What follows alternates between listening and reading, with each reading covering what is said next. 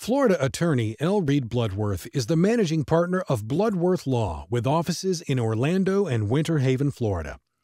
Bloodworth Law handles employment litigation for Florida employers facing federal and state legal disputes with employees on a range of issues. Bloodworth Law partner and employment litigation attorney Kemp Brinson shares his insights on issues faced by employers' employment claims in Florida. Now we're going to talk about the other side of the coin, and that is laws that apply to Florida employers with 15 employees, said Kemp. Counting to 15 employees is a notoriously complicated thing to do for a couple of reasons.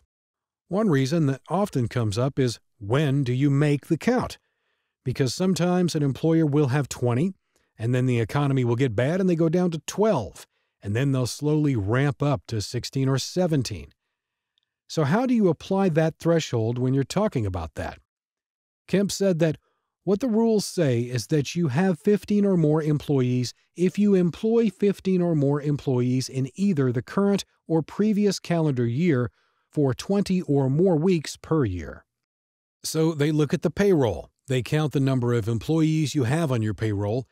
Then for every week that you have more than 15, they count that against you, Kemp said.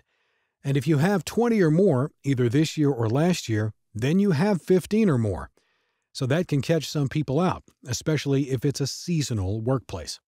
The other thing that can catch people out is sometimes people that you think are independent contractors actually get counted as employees. Let's say you have a laundromat and you have 2 locations, and each location's a separate LLC. One of them has 10 employees and the other location has 10 employees. But for the purposes of running payroll and management, those companies are owned by the same people, and they're run by the same people. They use the same central office. They use the same bookkeeper. They share their expenses. They're just operated as these 2 separate entities. Those 2 companies are going to be combined for the purposes of the discrimination laws, and so they will be considered one employer of 20. So there's some other little wrinkles like that. So counting to 15 can be a little tricky, and you need to make sure just because you think you're under 15 doesn't mean you actually are. It just depends a lot on the circumstances.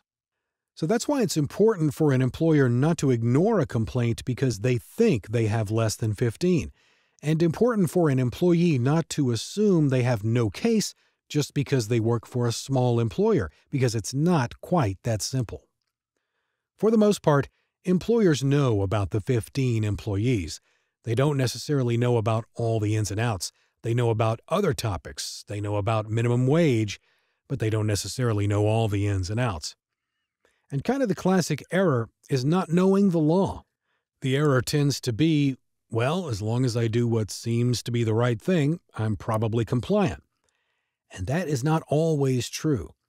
Doing what you think is the right thing is not always the thing that the law requires of you.